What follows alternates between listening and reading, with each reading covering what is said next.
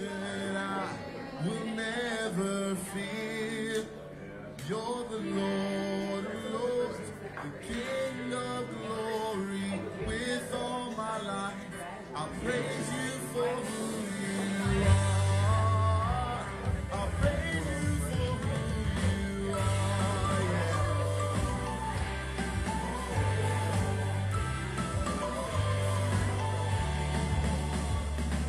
One thing I ask of my Father, this I desire the most, to dwell in your house forever, singing and praising your name.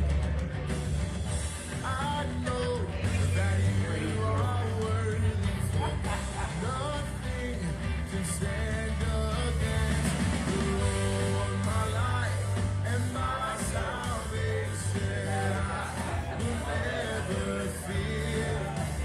You're the Lord of Lords, the King of glory. With all my life, I'll praise you for who you are. I'll praise you for who you are, yeah. Oh, I'll praise you for who you are. 'Cause you're worthy to be praised. You saved my soul, and you made me whole. God, my rock, my shield and strength, Lord of all, my everything. You are God, my rock, my shield and strength, Lord of all, my everything. Oh, you are God, my rock, my shield and strength. You're the Lord of all, my everything. Lord, my life, my salvation, I will never fear. You're the Lord, my life and my salvation, I will never fear. You're the Lord of Lords, the King of glory. With all my life, I'll praise you for who you are. God, my rock, my shield and strength. You're the Lord of all, my everything. Yes, you are, God. You're my everything. You're the light of my salvation, God. And the strength of my life.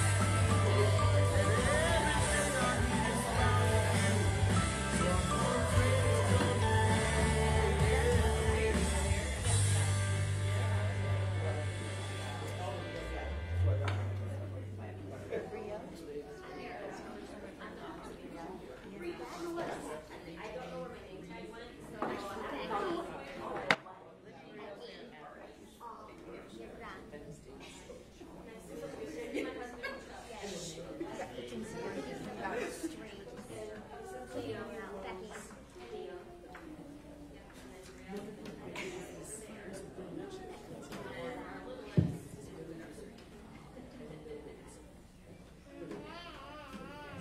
All right, welcome.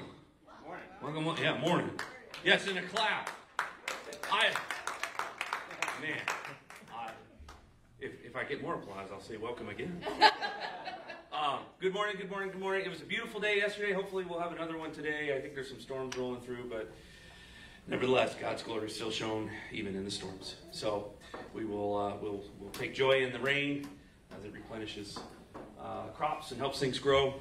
Like the garden that we worked all day yesterday, and I didn't get sunburned. Yeah. Didn't get any sunburn, so thank goodness. The first and a warm day. But anyway, it's good to be here in the house of the Lord. Those of you who are joining us online, let us know you're here. Also, let us know anything that you're thankful for. Those of you who are here, as we move through his courts, I want to encourage you to keep Thanksgiving on the forefront of your mind this morning. May it be a lens or a filter of sorts that everything moves through this morning, because we're here to give thanks to God. We're here to celebrate who our God is, kind of like the song was just singing, who you are. We come to celebrate who you are this morning. But before we get rolling too far into things, Director Sarah has some stuff she wants to share and celebrate with us this morning. Good morning again. So Friday we had a lock-out instead of a lock-in, and we traveled around. So I'm still recovering from that, even though I got some sleep yesterday. So we are here to celebrate another next generation big moment. Today we are celebrating first grade and 11th grade. I'm kind of starting to get to like a bittersweet moment because we only have one more month, and that'll be our 5th and 12th graders. And so today we celebrate first grade.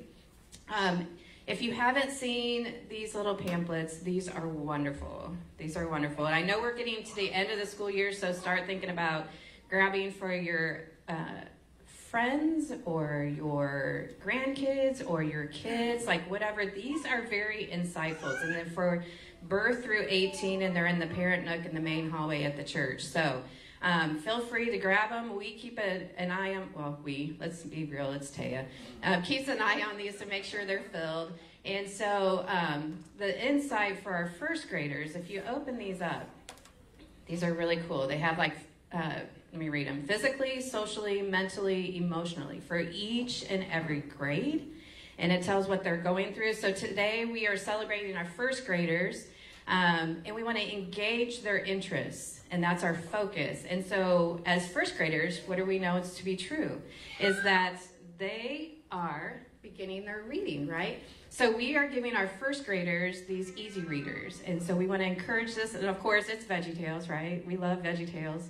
And so our first graders are each getting one of these from Miss Taya.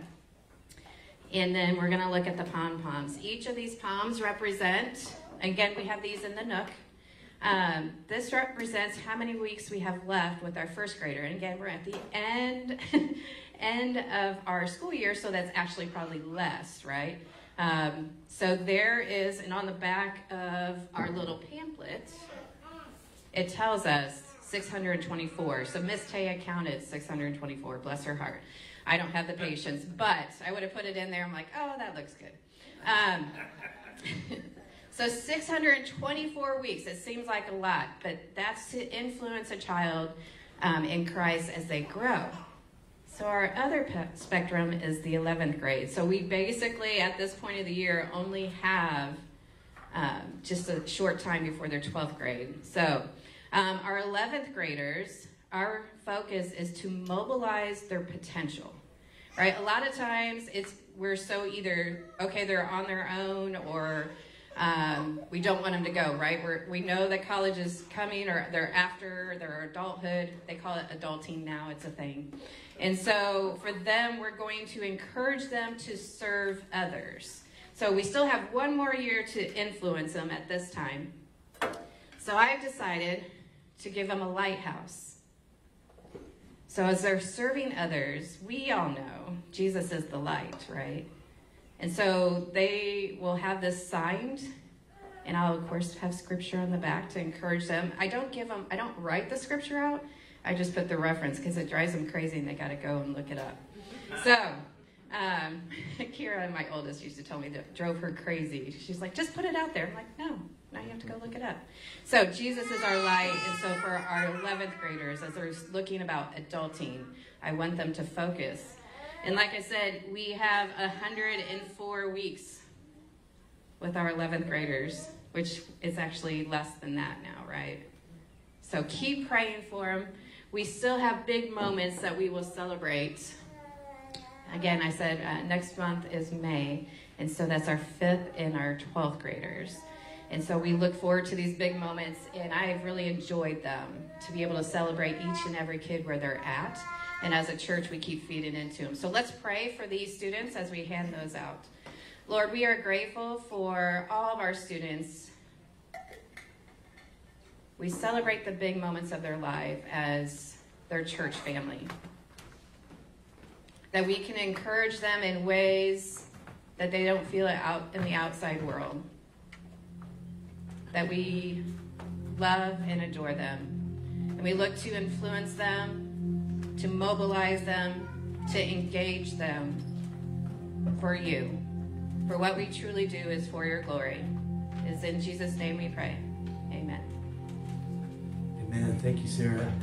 I echo what she said there just at the end of the prayer. For what we do is for your glory. We come together to celebrate our God this morning. We stand with me. We stand with me.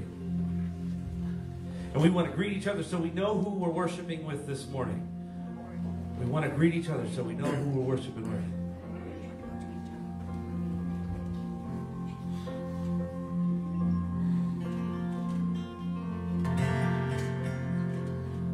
We center ourselves before we move into his courts.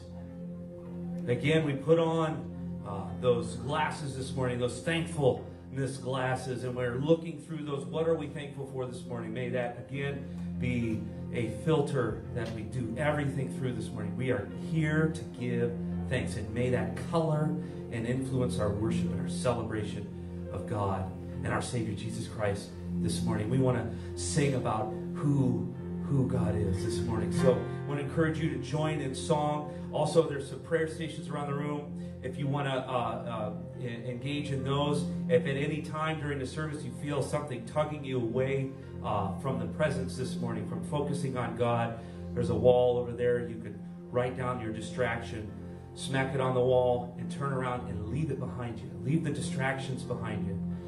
And if you want to spend some time in prayer, there's also another place there as well. So throughout the service, even if you need to top off your coffee, if that's what keeps you in the presence this morning, we want to do that. We want to do that. But we come together to celebrate and to sing this morning.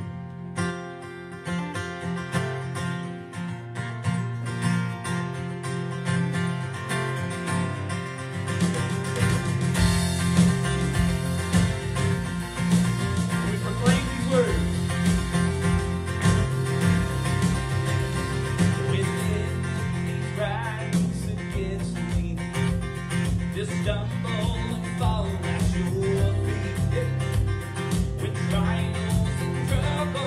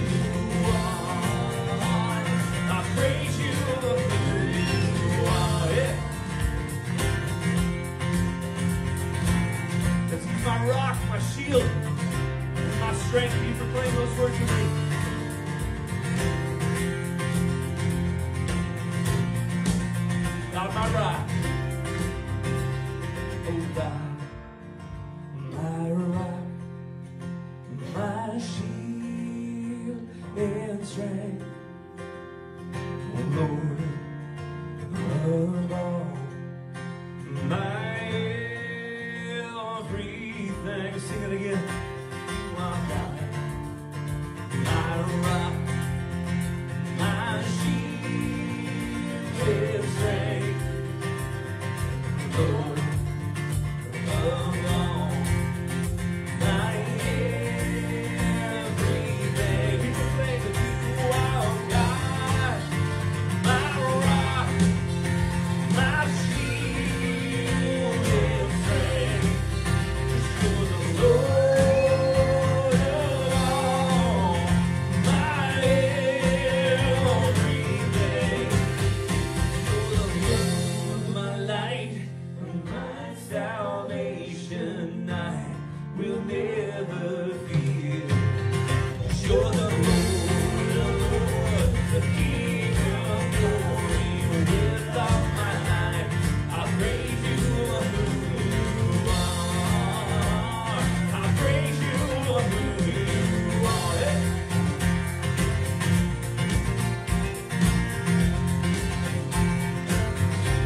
'Cause you're worthy of my praise.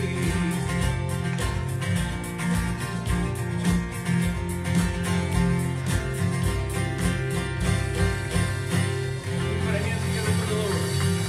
And He's worthy. He's worthy. He's worthy. Let's continue in worship. We have been freed.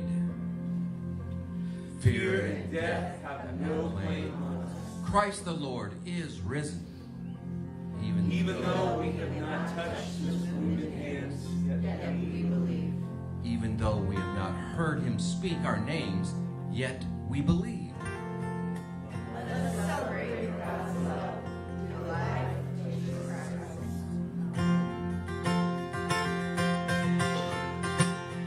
Our God is good, right? Let's sing about that. Who's our God?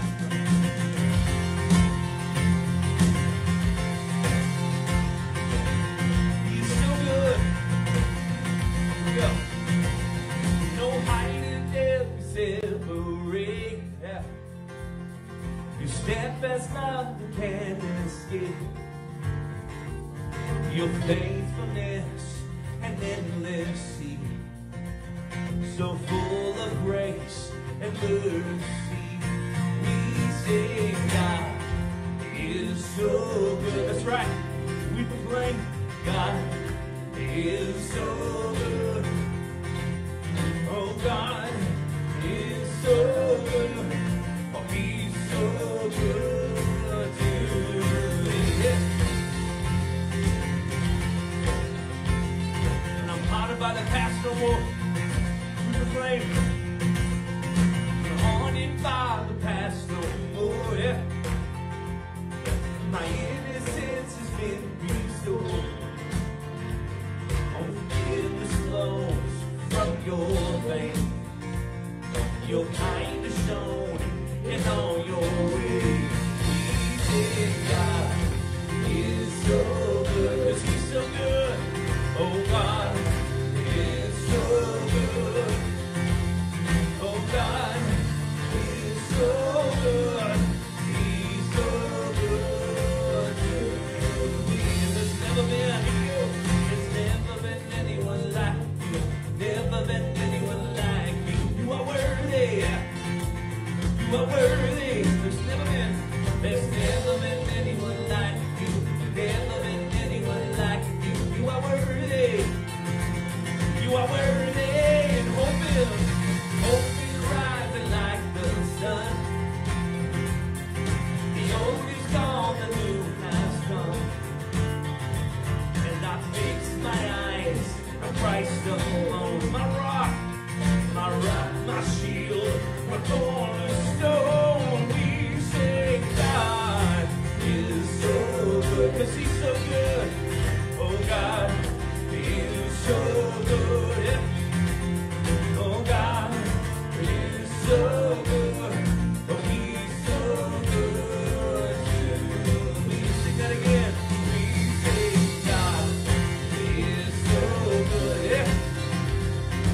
God is so good.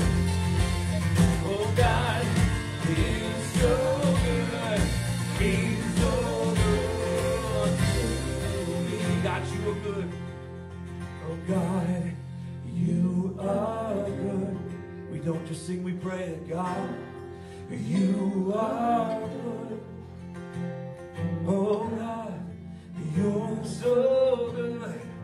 You're so good to me. Sing it again. Oh God, you're so good.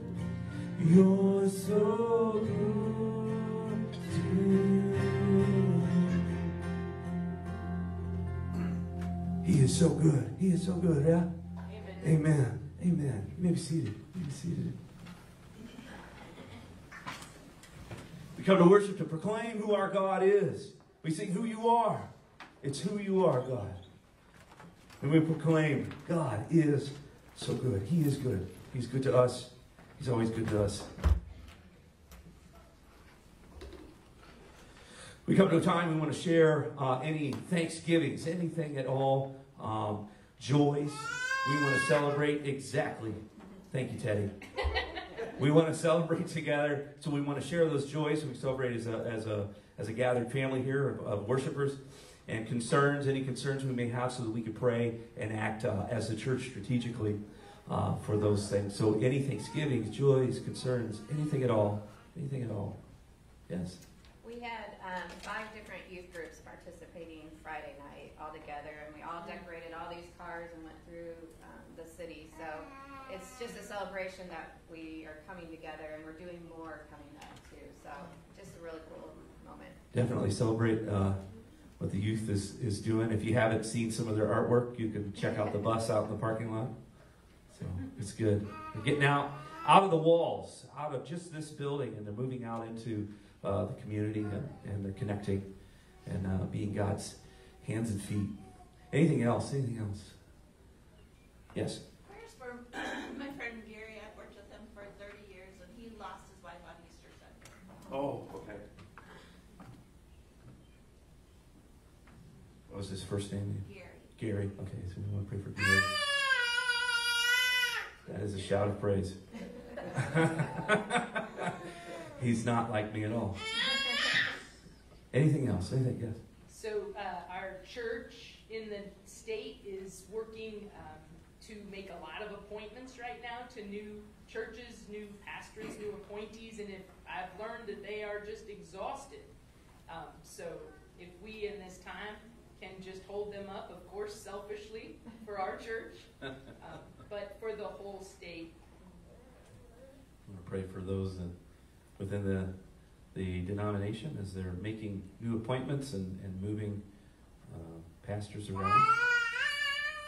Anything else? One of my students' father had a heart attack last week. His prayers, he's okay. Well, he's in the hospital Okay. and going through that work. So Pray for prayers that. for that. What was his student's name? Mason. Mason. So we'll pray for Mason's dad. Anything else? Joys. Yeah, Chuck? My friend Mark went to Cleveland Clinic Thursday. It's the first time they haven't kept him there. All right. Send him back. All right. We've been praying for Mark, yes? We've been praying for Mark. So he went to Cleveland Clinic, and they didn't keep him. So they kicked him out. That's good. Anything else? Well, we definitely lift up Thanksgiving for the sun is coming out, the beauty that God is showing, even though there's dandelions. But we give thanks for all those things. Will you pray with me? And as we continue to move through His courts? God, we give thanks to you. This morning we come, we prepared throughout this week. We've spent time in thanksgiving and in praise and in the Word, God, and we come this morning to overflow. We come to overflow into each other. And God, we lift our praise to you. You are our joy this morning. You are the joy this morning. So we come to celebrate you, King Jesus. God, there's so many things to be thankful for. Help us to be reminded of those things throughout our day, throughout our week. And God, there's so many things to be joyful for. So many things to be joyful for right now here at St. Joe. But we have some concerns on some things, God, we want to lift up. You've heard those. You know those. And some that were not lifted up, God, You know them even before they leave, the breath leaves our mouth. So God, we lift up those concerns and we pray that your will be done in those things. And again, God, I come back to thank you. We give you thanks for the day, the breath that you give us for the purpose of praise. And this morning, we breathe that breath out in praise and prayer and in song, God. So thank you, Father God. In your name we pray. Amen.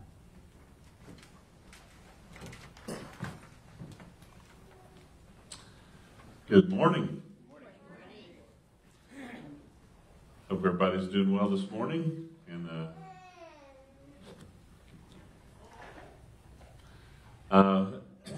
Sunday after Easter is always an interesting Sunday.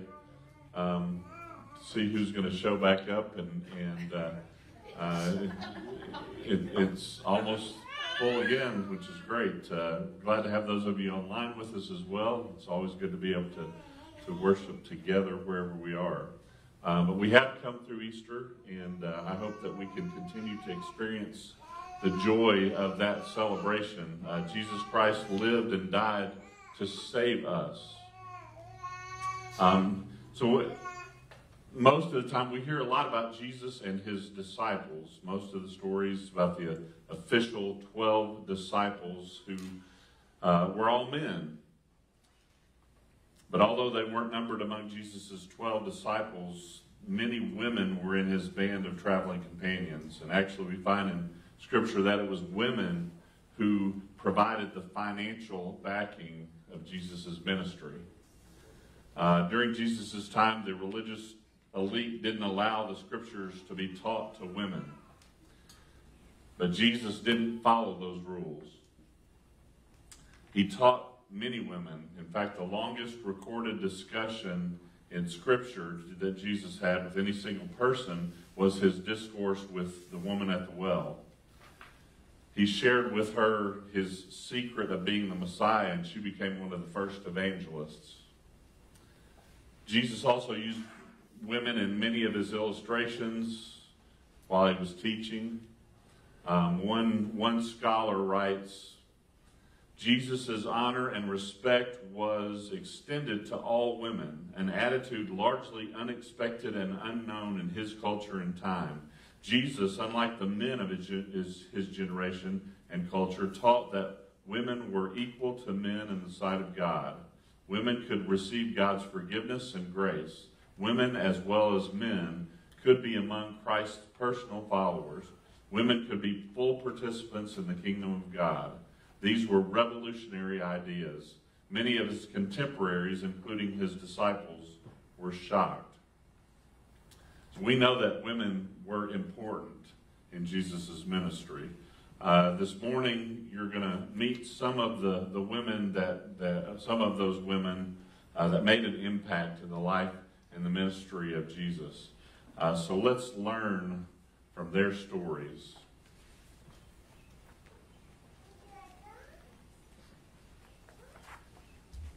Good morning. Good morning.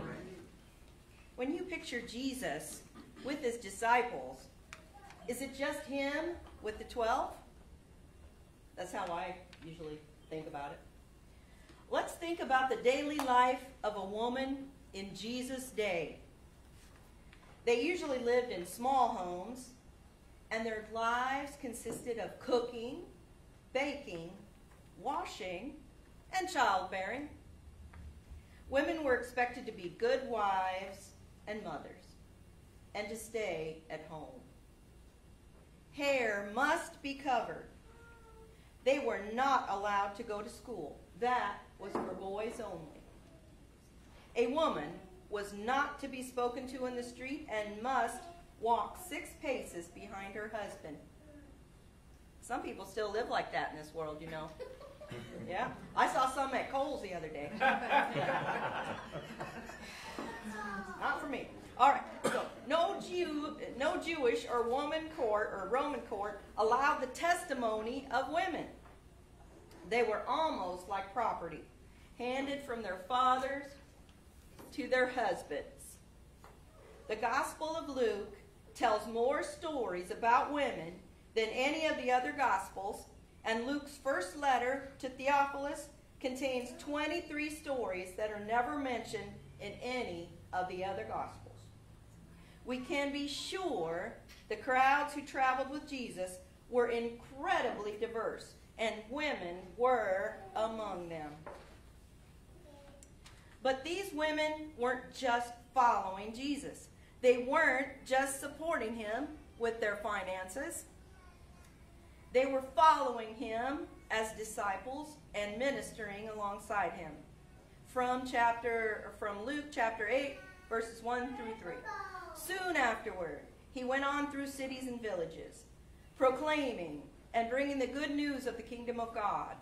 And the 12 were with him, and also some women who had been healed of evil spirits and diseases. Mary, called Magdalene, from whom 7 demons had gone out, and Joanna, the wife of Chuza, and Susanna, and many others who provided for them out of their means.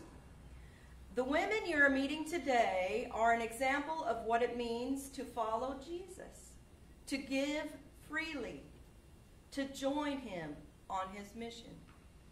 Though we don't walk with Jesus in the flesh as they did, there are lessons we can learn from them.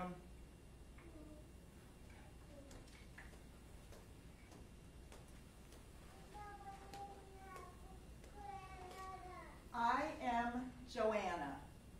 My husband, Chuza, had access to considerable resources. He was the steward for King Herod's household.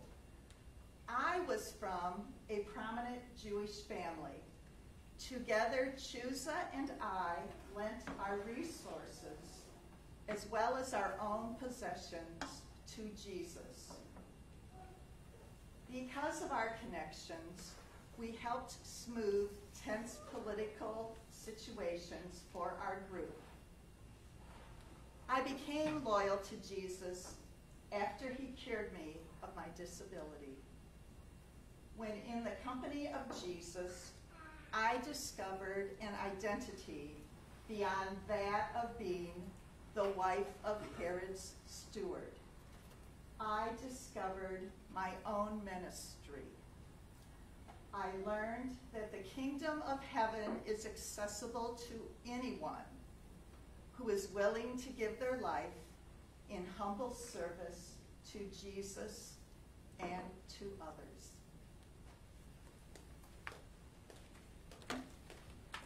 Why isn't your head covered, ma'am?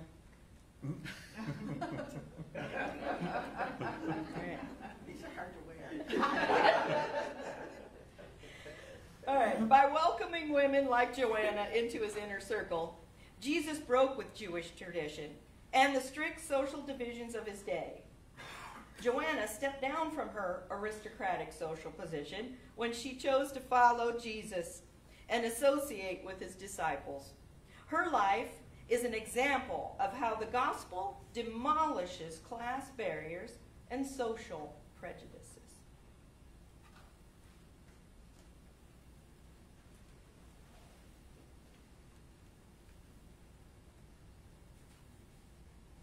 I am Susanna. I followed Jesus from Galilee. I'm from a prominent, well-known family, and so I chose to help fund Jesus' ministry with my own money. Before Jesus, women of all classes were shushed, or they were shamed. But after the Christian church, none of that happened any longer. Jesus did his great efforts in healing and curing me personally. I had many issues. We women embraced all of our gifts in the early church, and we started a fire for Christianity.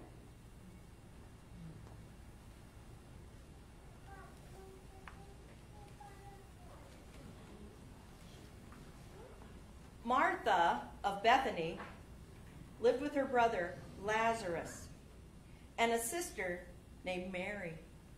They were Jewish and friends of Jesus. Because their home was not far from Jerusalem, it became an important place of rest for Jesus and to avoid the crowds of Jerusalem.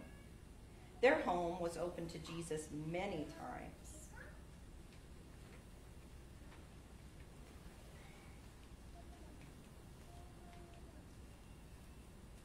I am Martha. One day I was preparing a meal for Jesus, and I felt distracted, having so much to do. My sister wasn't helping me. She was in the other room, caring for Jesus. She was washing his feet and anointing him with expensive perfume.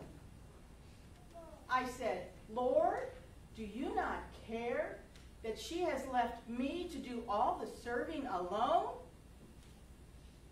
Jesus said, "Martha, Martha, you are worried and bothered by so many things, but only one thing is important.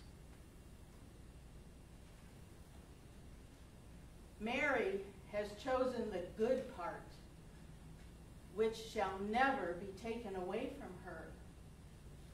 I realized I should care more about showing my devotion to Jesus, even more than about public opinion.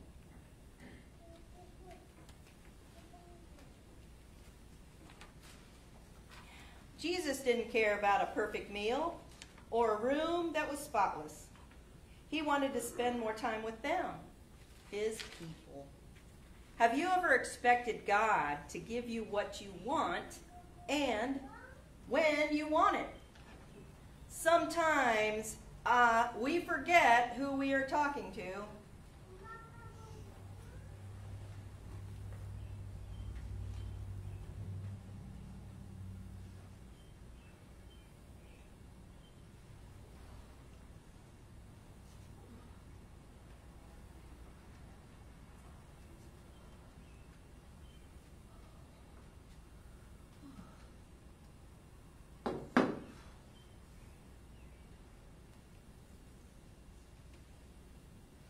I'm a Samaritan.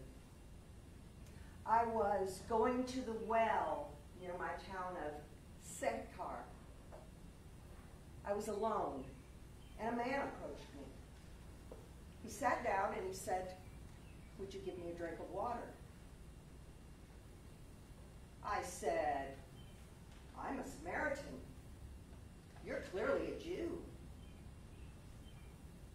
He said to me, "If you knew the Lord and you knew who it was that's asking you for a drink, you would have living water."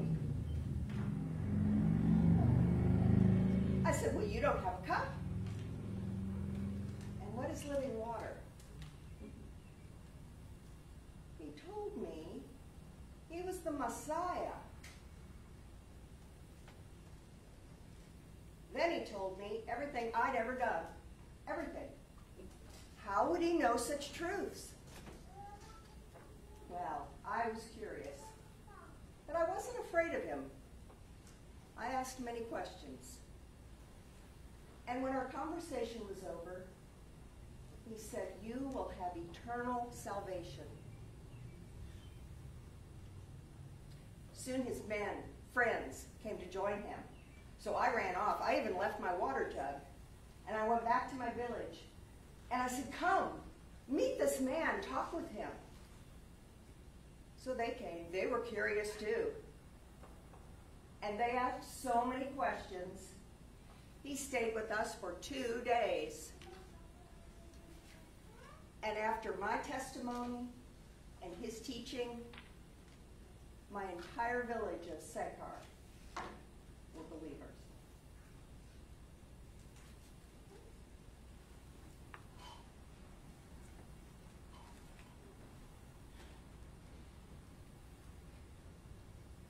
It is a sign of God's love and his care that he placed Elizabeth and the Virgin Mary in the same family.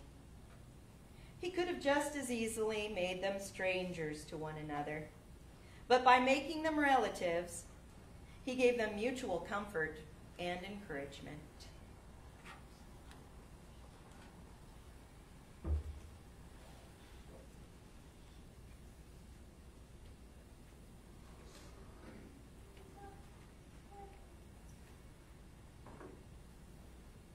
I am Elizabeth. My husband is Zachariah. We were too old to have children. How old am I? Let's just say I'm advanced in years. Zachariah went to the temple to burn incense and to pray. And while he was there, an angel of the Lord came and told him that we were to be parents and that we were to name the baby John. This child would be great before the Lord, and he would bring joy and gladness to many. Zechariah asked the angel, he said, "How can this be? We are old." The angel said, "Because you have doubted, you will not speak until the prophecy is completed and the child is born." Shortly after that, I became pregnant. I was in seclusion for 5 months, and I praised God and gave thanks, and I said, "You have shown me favor. I am no longer despised among the people." In the 6th month, my cousin Mary came to visit. She too had been talked to by an angel, and the angel told her about my baby. We were both filled with the power of the Holy Spirit.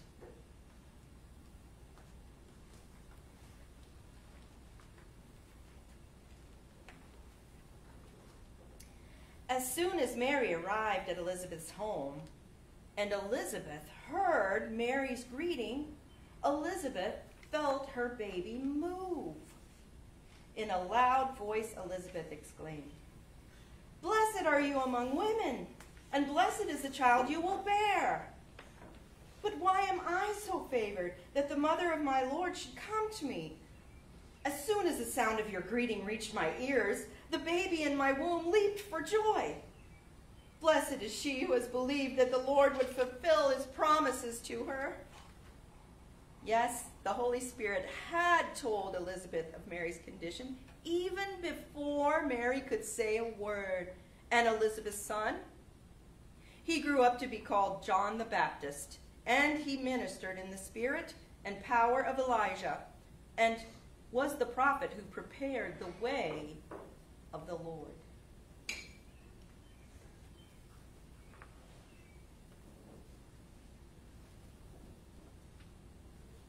I am Mary, mother of Jesus.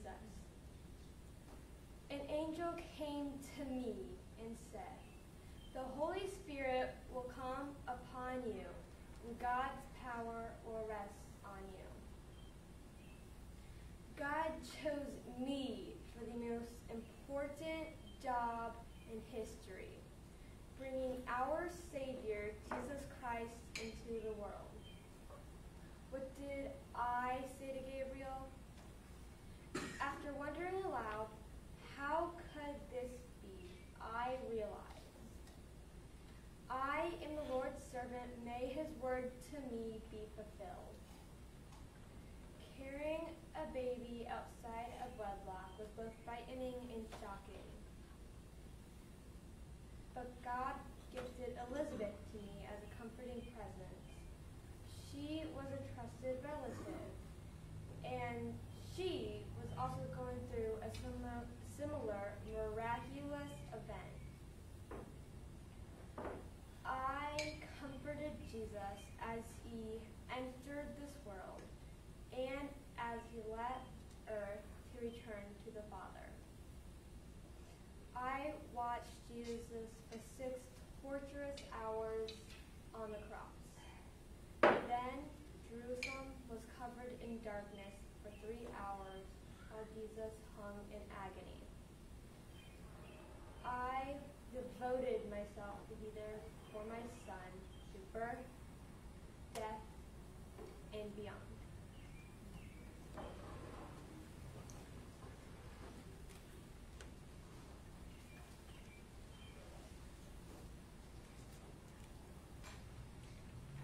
I am Mary Magdalene. Magdala was a prosperous fishing village, and because of my many connections, I was a woman of means. I suffered from a neurological disorder, which some people believe to be called demons. But the day that I met Jesus, he healed me, and for that I was truly grateful. I and other women followed Jesus all the way from Galilee to Jerusalem. I was even there the day that they nailed him to the cross. After the men deserted him because it had become inconvenient and dangerous, I was still there. I never left. Not even after he died. One morning I went to the tomb, and I found the stone rolled away, and the body was gone. There was a man who I thought was the gardener. And I said to him, "Please, if you know who has taken my Lord, tell me where he is." And then the man said my name, and I knew it was Jesus. He told me not to touch him, but to go and tell the others what I had seen.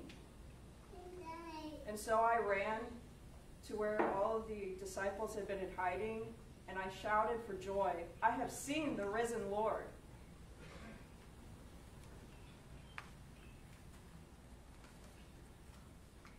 When Joseph of Arimathea asked Pilate for the body, the women were there.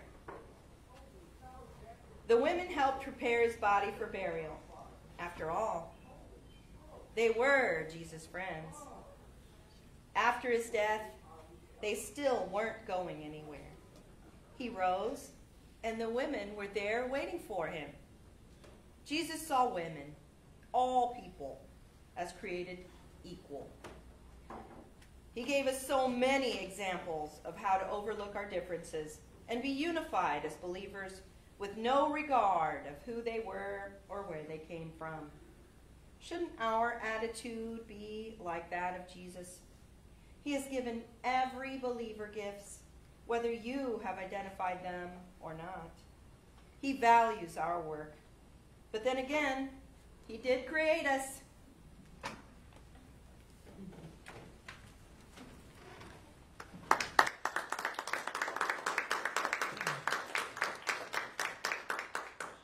Thank you for that.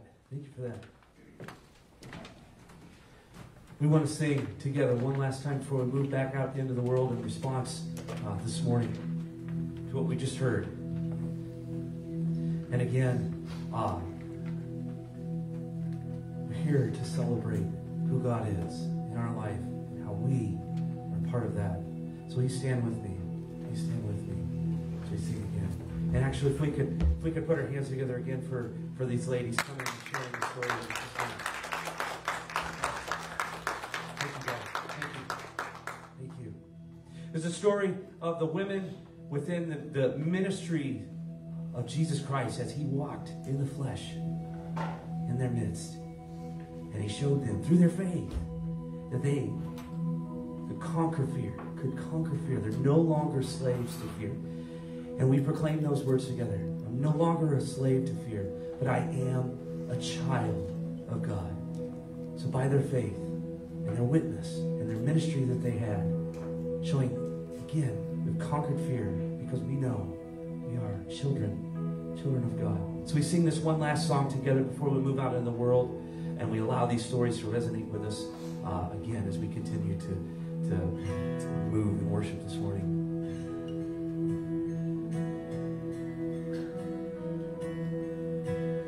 You unravel me with a melody, and you surround me with a song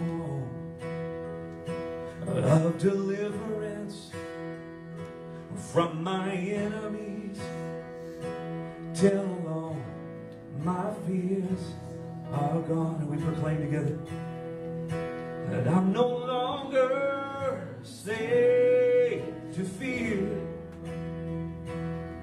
Oh, I am a child of God.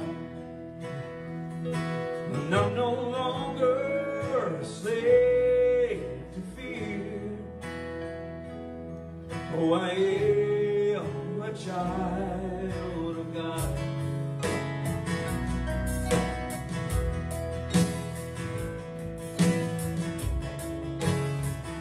From my mother's womb, you've chosen me. From my mother's womb, you have chosen me. Love has known my name, and I've been born again into your family. Your blood goes through my veins. We proclaim that I'm no longer a slave to fear. Oh, I am a child of God, and I'm no longer a slave to fear. Oh, I am a child of God.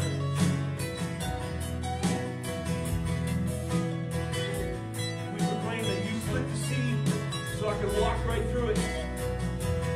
My fears are drowned. Here we go. And you split the sea so I could walk right through it. And my fears were drowned in perfect love.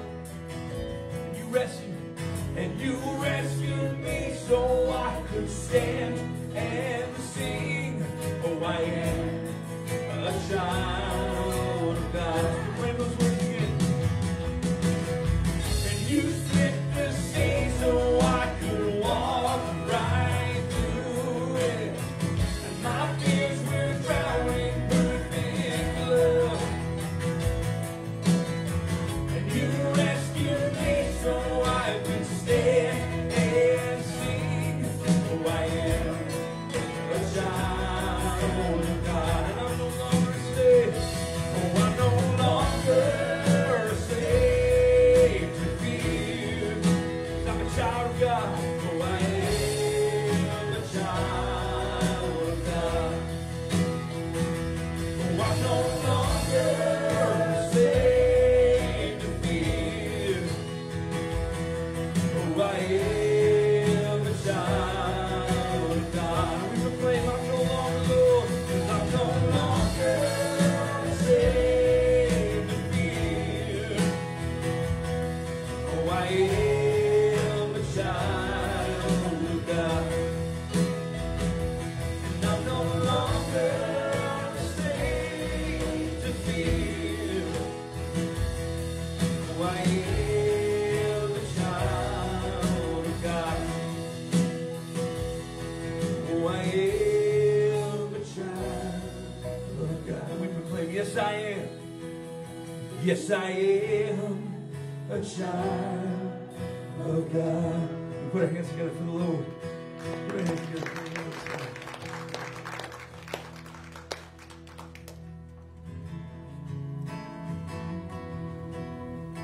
All of us have something that keeps us in bondage. Like these women that lived in Jesus' time, they were oppressed. They were not allowed to do things that women can do today. But we all have something. But the thing that breaks us out of that bondage is Jesus Christ. So go from this place with the utter joy of knowing that by accepting Christ as your Savior, you can live in heaven for eternity with God. So go with that peace. Amen. Have a great week.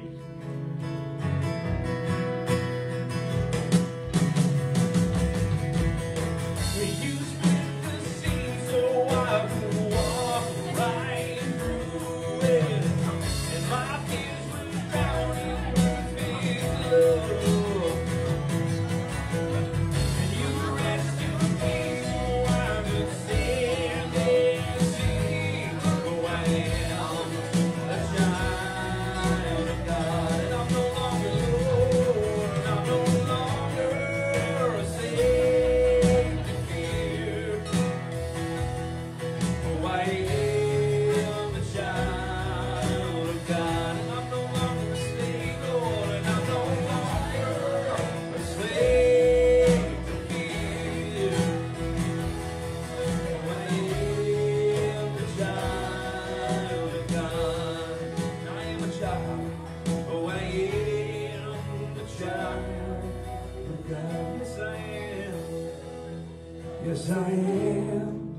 a child of God.